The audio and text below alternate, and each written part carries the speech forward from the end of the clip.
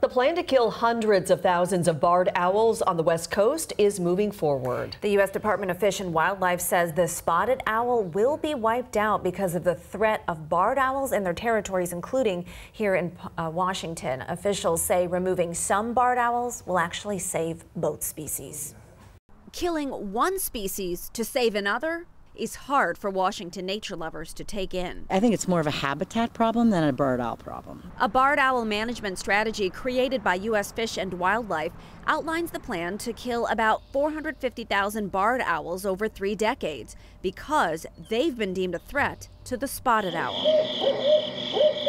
According to the plan, barred owls would be lured using megaphones to broadcast recorded owl calls, then shot with shotguns. Carcasses would be buried on site. We don't take this lightly. We have a responsibility to recover the spotted owl, but we're conservation biologists, so that's very challenging for us to come to this decision. Other local conservationists recognize this difficult situation. It's a terrible decision to have to make.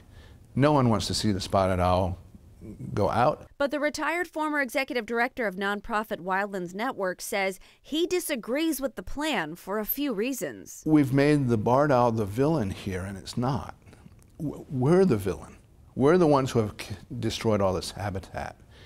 And we can't make up for that, on the lives of the barred owl. Concerns over the spotted owl's vanishing old-growth forest habitat and invasive species competition date back to 1990 when they were listed as threatened under the Endangered Species Act. Barred owls are everywhere in our Northwest forests. This isn't like an island where you can kill off a population and more aren't coming in. Barred owls will move into these areas where we kill them just as fast as they're shot.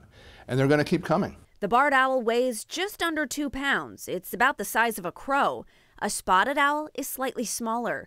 While they may look similar, Fish and Wildlife said what they eat really sets them apart. The barred owl eats significantly more types of prey, making it harder for the spotted owl and other animals in our state to survive. You will still see the barred owl in your local parks. The killings would reduce North American barred owl numbers by less than 1% annually.